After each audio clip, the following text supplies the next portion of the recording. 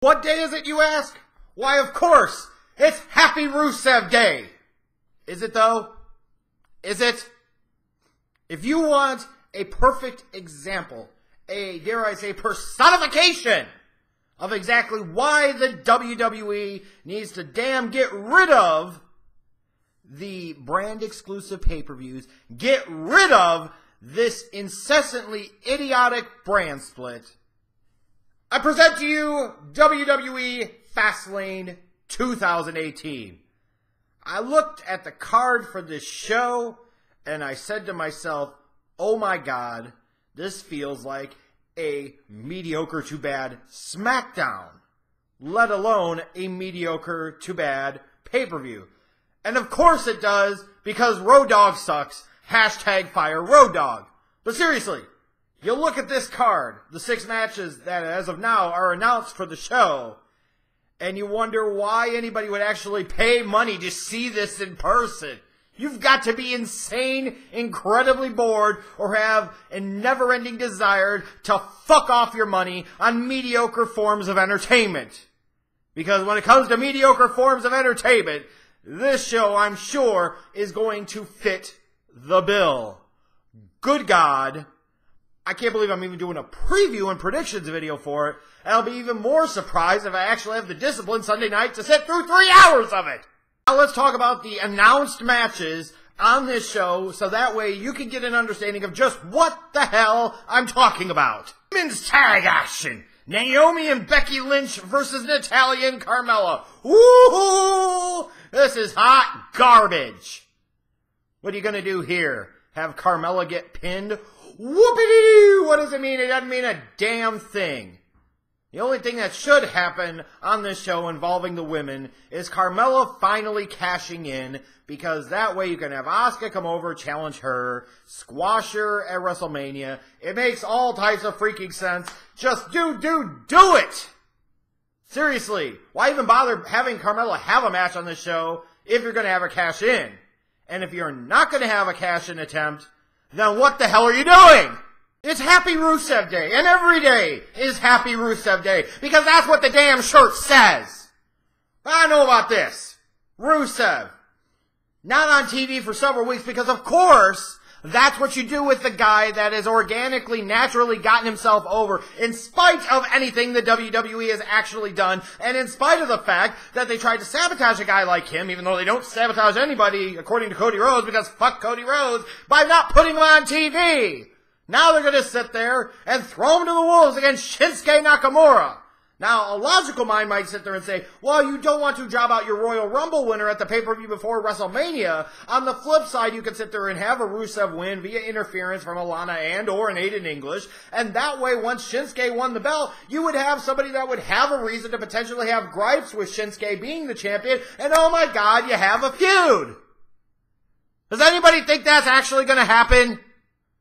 Shinsuke is going to be kind of lazy. The whole time going to be looking and it's like, why isn't Rusev getting the push? Because, I'm sorry, in a WWE context, Rusev is the better talent. Believe it. Happy Rusev Day! One really cool thing about Fastlane is it's forward thinking. We've got a Bow Wow Brawl for All. You might know it as the SmackDown Women's Championship. I know it as the Bow Wow Brawl for All. Ruby Riott and Charlotte. All types of dog factor here. Like, we need to have a talk for a second, people. Fellas. Understand we might have different taste. Understand we might have different perspectives when it comes to the ladies. But Ruby Riott is god-awfully ugly. Let's just call it as we see it. And what's worse is the WWE doesn't play up on that ugliness by having her wear paint or do some type of over-the-top gimmick that would actually really work and actually really get her over, instead of doing this Absolution knockoff copycat bullshit on SmackDown. And then, of course, you've got Ric Flair's daughter with the penis. Ric Flair with the penis. Talking about Charlotte. She's gonna beat Ruby Riott like she beats her men. And it's sick to think that any guys would actually beat their meat to Charlotte. To me, the only logical conclusion in this match between the two Bow Wows is to have the dude with tits Carmella come in and cash in and become the SmackDown Women's Champion. Otherwise, I don't give a shit. I look at this United States Championship match. You got Randy Orton. You got Bobby Roode. And it is a perfect example to me of why so many SmackDown viewers and WWE fans in general are going to social media with the hashtag #FireRoadDog stuff. Because to me, this shows you what happens when somebody is in charge of producing and writing the show and they don't know what the hell they're doing. And clearly in this role, Road Dogg does not know what the hell he's doing. You look at these two guys, like, has Randy Orton ever been less interesting? I mean, he's never been incredibly entertaining to me anyways. He's always been kind of boring as bricks. But even bricks look at Randy Orton now and say this dude is apathetic, the character is lazy, the performer is tired, the performer is boring, the performer doesn't give a crap.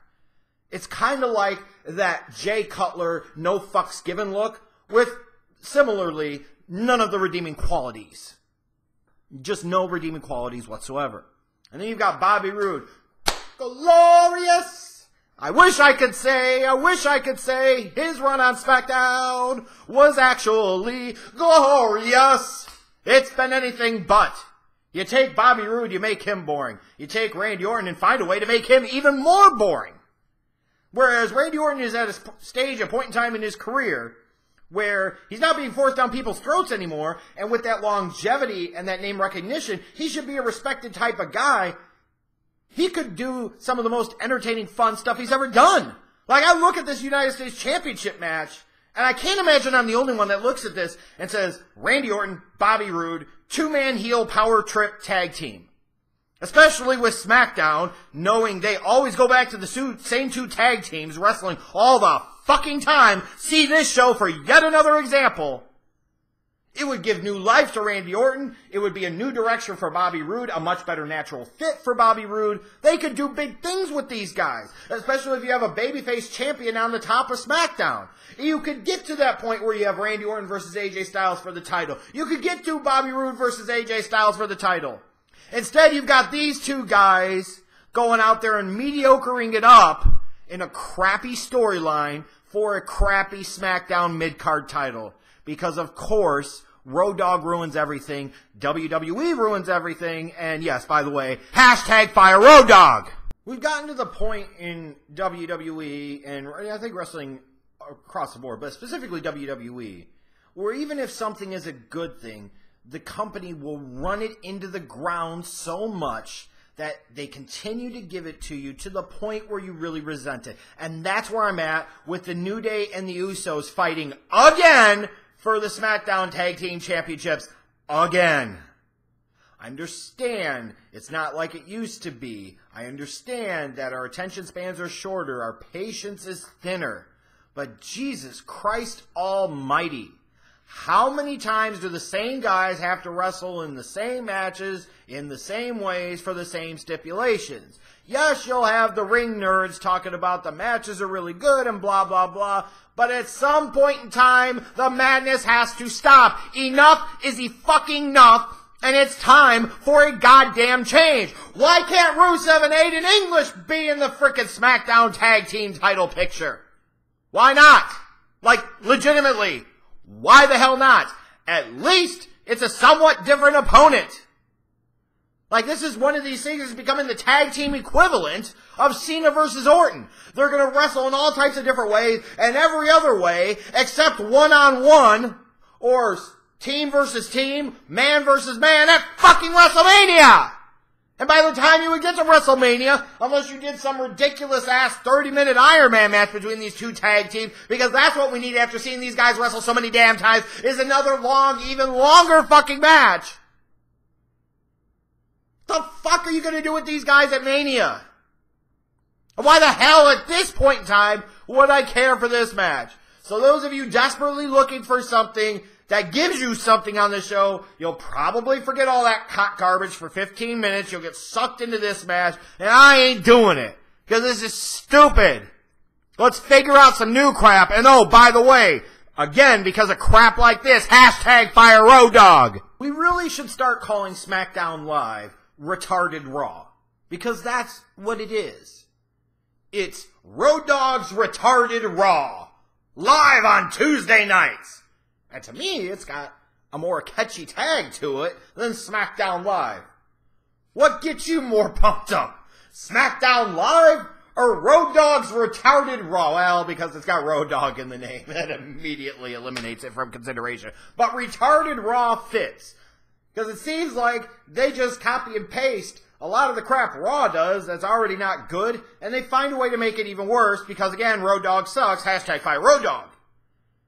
You've got on Raw, Paige and her group, and they call it Absolution. So you got a pale, ugly bitch leading two others.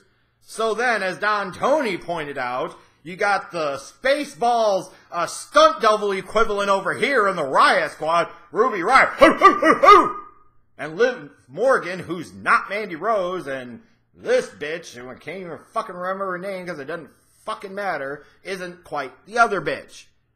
It's like they got the B-retread garbage-ass version.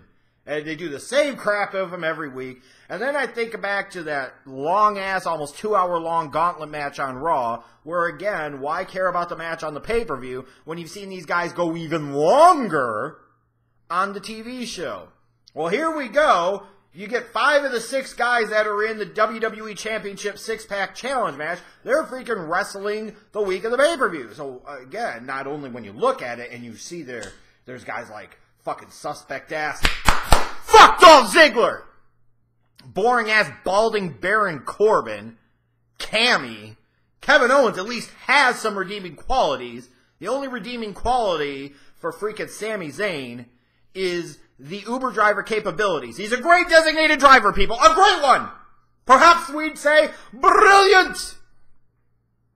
But Jesus Christ, you look at this and you say, Ziggler, no redeeming qualities. Especially for being in a main event world title match on a pay-per-view. Baron Corbin, same thing. Sorry, folks. Sami Zayn, same thing. Kevin Owens, a couple of them, belongs in the mid-card. The only 2 guys that are really sniffing and scratching the surface of being guys worthy of a main event spot, it comes back down to John Cena versus AJ Styles. And the whole thing about John Cena and his path to WrestleMania and he doesn't have one, give me a fucking break. Does anybody buy that? And ultimately, you still look at this match, and you feel like unless they make a change at the 11th hour, 59th minute, and 59nd second in terms of their creative decision-making, it's going to be AJ Styles that finds a way to retain, and it's going to be AJ versus Shinsuke at WrestleMania. Like, did we need to have this 6-pack challenge match? Fucking no, we didn't. And they couldn't even get this right. Like, Elimination Chamber had 7 people, so SmackDown's got to come with 6 and have it be 6 worse people collectively than the 7 that were in the Elimination Chamber match. And the story is even more idiotic. And you look at idiotic stories. Look at this Cammy crap. Like, what the hell's going on there? And by the way, for those nerds, those geeks that want to sit there and actually see these guys wrestle at WrestleMania, fuck you! How many times do we need to see these assholes wrestle? And then furthermore, if it's not building to that at WrestleMania, like if you're just going to throw them into the random-ass Andre the Giant Memorial Battle Royal, then what the hell have you been wasting months of television time building up to? Everything about that is stupid. Everything to me about this freaking match is stupid. There is nothing to really latch onto because it's stupid, because Road Dogg is stupid, hashtag fire Road Dogg, and I fully expect, unless people completely get drunk, stoned, and off their goddamn rockers come Sunday night, one of the top trends on Twitter, behind Fastlane perhaps, will be hashtag fire Road Dogg. And when you look at this hot steaming pile of garbage that is this card, why would you think anything other than that? This sucks. I'll be glad when these brand exclusive pay-per-views that end. Be glad when the brand split ends. Because when you look at this shit, it just shows you the lack of talent, the lack of creative juices in the company, and the fact that they have no business running shit this way anymore because they can't do it right.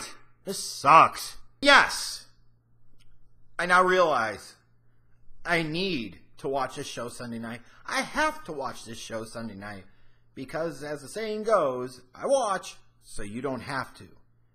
And if for no other reason than to help keep the sanity and bring some balance to the force of stupidity that is the entirety of us as wrestling fans, I'll watch it and I'll review it. That's right. Because remember, OTRSCentral is not the wrestling show you want, just the wrestling show you need. And Happy Rusev Day is great and everything, but what about Happy Schleg Daddy Day, damn it?